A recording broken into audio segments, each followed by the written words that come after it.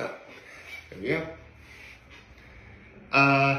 Good morning, happy Tuesday, everyone. Hopefully your Monday wasn't too bad.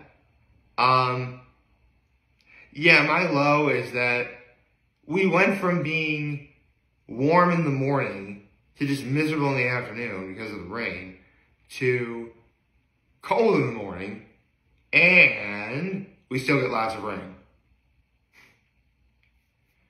Can we please go back to warm weather?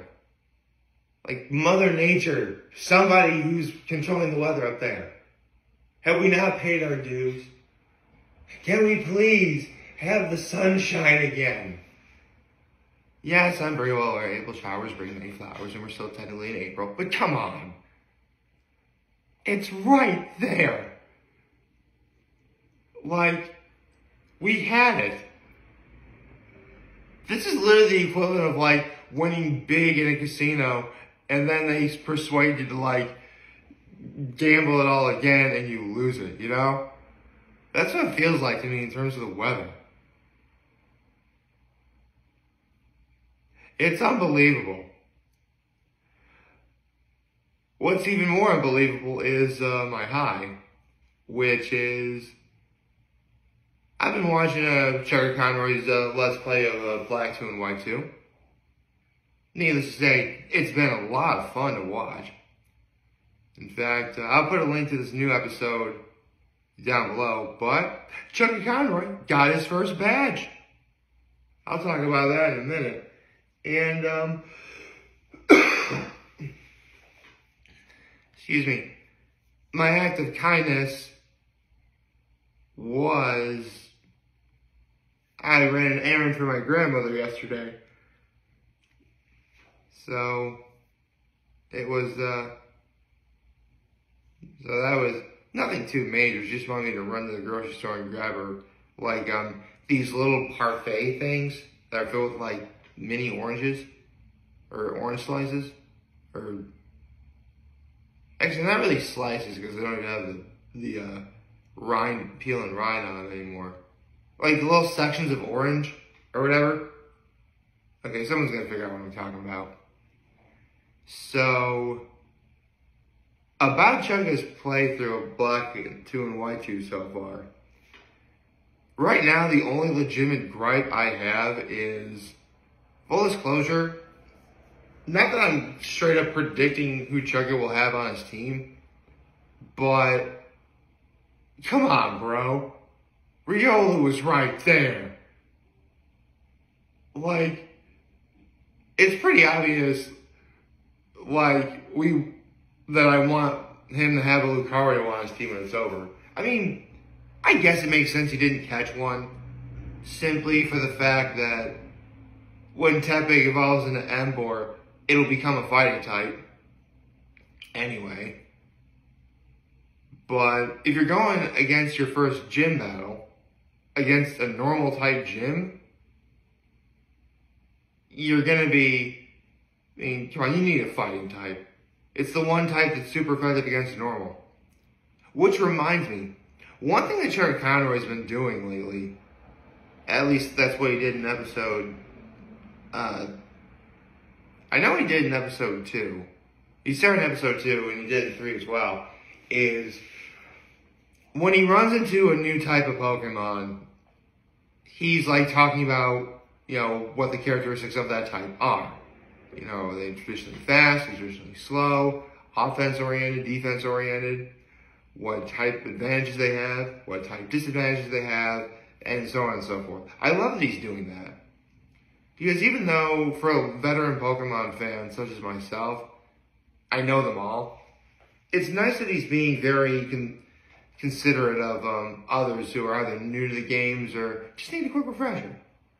That's why Chuggaaconroy is so awesome, because he definitely, he takes things into consideration. You know what I mean? And for those who don't know how normal types in Pokemon work, they're basically, they don't have any type advantages, but only one type disadvantage. And ghost types are completely immune to them.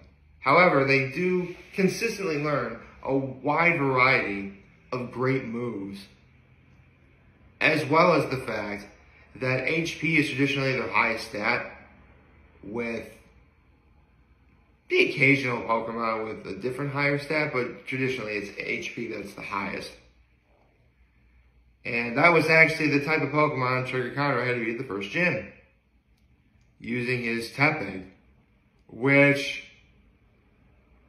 if he caught a Riolu on Route, well, technically it's Route 2, but it's Route 20 in Black 2 and White 2. If he caught a Riolu, it wouldn't be that hard. Anyway, so, he's battling the gym leader, and literally the reason why Chugga won. Oh, Chugga won in 2 cases. One is that the gym leader Charon kept using the move Work Up instead of actually attacking Chugga. Well, for a while Chuggaaconroy was just doing defense curl and then just using Ember and tackle. But here's where it gets funny. The gym leader's last Pokemon was Lillipup. And this is actually something I forgot to mention as to another reason why the Black and White games are so great. Because if you ever play any Pokemon game, then you know that there's the theme music. Or, music playing in the background. And you can't really hum it or do anything for, copyright reasons. But the coolest thing they did in Black and White, and then Black 2 and White 2 is, when you reach the gym leader's last Pokemon, they change the music into something like, more exciting. Like, yeah, you made it, you're fighting to the end, it's been a tough battle, possibly. Like, you're almost there, just take out this last Pokemon and you win. It gets you motivated, it gets you excited. It's really great gym leader music, which I highly recommend you look up. And another thing, which, like, it's so funny. Chuggaaconroy spent all that time using Defense Girl that Tepig is essentially a wall. He uses Ember on the Lillipup that Charon had as his last Pokemon, and he got the burn.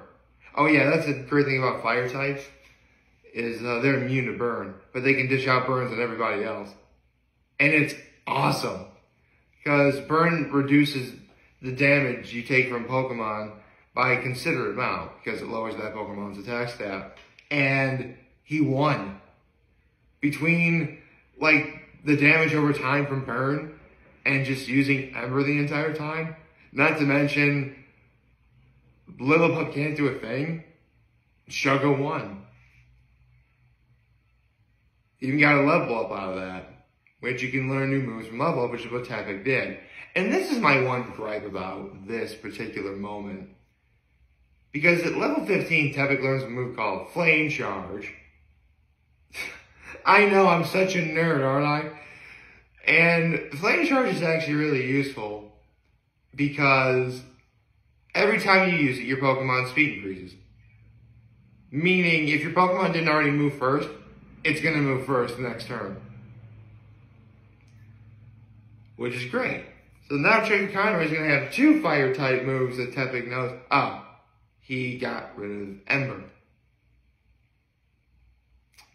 Yeah, if I was Chugga, my moveset would be Tackle, Ember, Flame Charge, and I would have either gotten rid of Tail Whip or Defense Curl. I think I might have kept Defense Curl just because, again, with Ember you could get that burn, and then with Defense Curl, no one's really going to be able to do anything to you. It's hilariously simple. And it worked for Chuggaaconroy. So congratulations, Chuggaaconroy, on getting your first badge. Oh, another thing that Chuggaaconroy's been mentioning so far, and this is what I forgot to mention too, that the Black and White games did. They implemented the seasons mechanic. As in, when you turn on the game, it can be spring, summer, autumn, or winter. But it's depending on the month. So, for example, let's say you start playing on January. January is spring. February is summer. March is when you start playing the game and recording, is autumn. And April, the month we're in right now, if you were to play Pokemon Black and White or Black 2 and White 2, if you would turn on the game, it'd be winter when you start. Pretty cool, right? And then it cycles back to spring in May, summer in June, autumn would be July, and then August would be winter. And then finally September, spring, October, summer, November, autumn, and December, winter. So some of the months kind of correlate to what time of year they're at. And depending on the season, it can legitimately affect the surroundings. Like, if there are puddles on the ground, like during the spring and summer and fall, in the winter, it's completely ice. If there's a path that's like blocked because there's like a giant crevice in autumn, well, not a giant crevice, but you know, something you can't go over, in autumn, the leaves completely like covered so you can walk on it. It's really cool that they did that. And not many people really see that sometimes.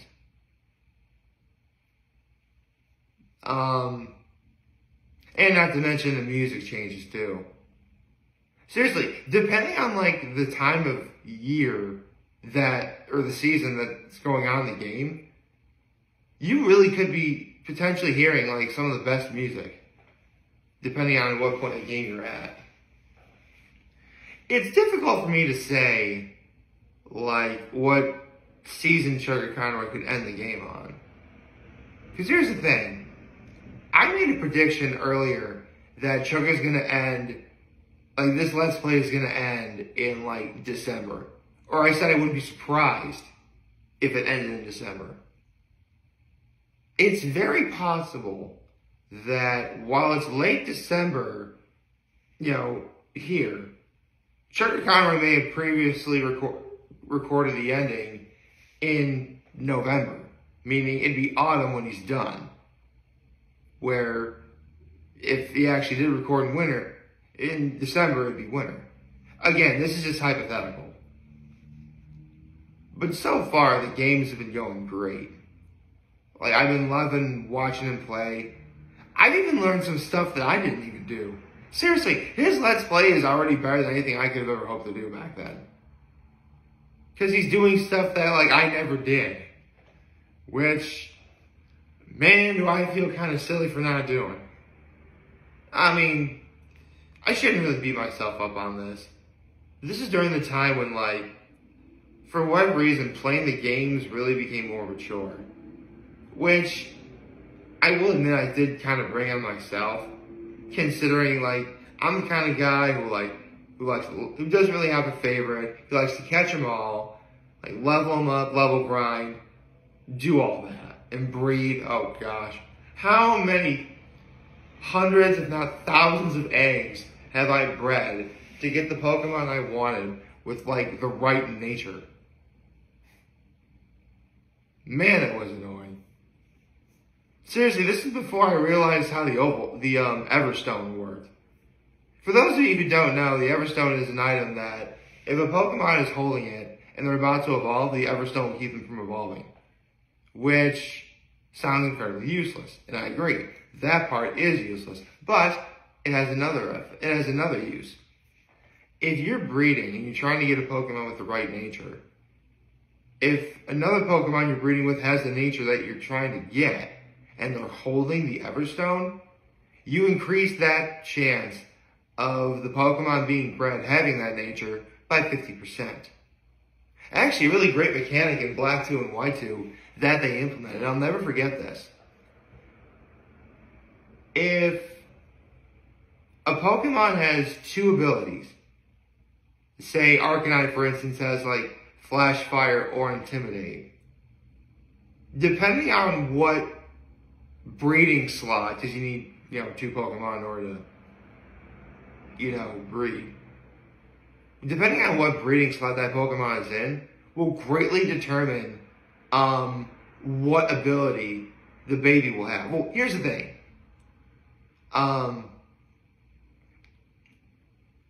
Normally, to determine what is going to come out of the Pokemon egg that you're hatching, usually it depends on whatever gender, whatever Pokemon is female. Because the baby Pokemon always looks like the mother. That's how they did it. So if the Arcanine happens to be female, you're going to have a baby Growlithe. Very simple. Now, it is possible for a male to breed and for the Pokemon to look like, the male, but you gotta breed with Ditto. Yeah, Ditto, the Pokemon that uses Transform and can look like anything. Yeah, that's literally the only reason why anyone wants a Ditto, for the sake of breeding purposes. It's just funny how it works that way. I know.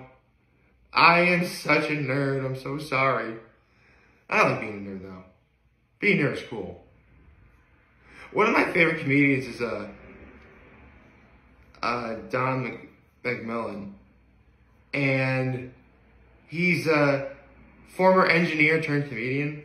And one of my favorite jokes of his is he's done like a three-way Venn diagram where it's IQ or smart, obsessed, and what was that third one he did?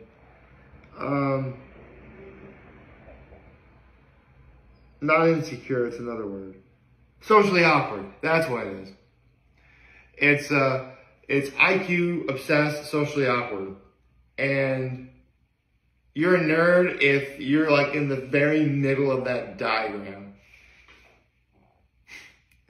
As much as I hate to admit the fact I'm socially awkward, I have to admit, I am. I totally am. By the way, if you're socially awkward and smart, you're a geek. If you're smart and obsessed, that makes you a dork. And if you're obsessed and socially awkward, that makes you a stalker. Don McMillan's funny. Seriously, I should do a video where I talk about him more. I really should start doing videos where I talk about my favorite comedians in like detail. I really should do that. Especially since one of my favorite comedians has a movie coming out on Memorial Day weekend. You guys may know who that is. I hope you all liked this video. If you did, like and subscribe to the channel, follow me on social media. As always, I'm very humble in this video. For all of you guys who watch and enjoy today, will be a wonderful, wonderful, wonderful Tuesday. And remember, if any of you guys want to talk or chat, watching me here to London, also, I'll be back. Take care and make good choices. 607 all day, baby.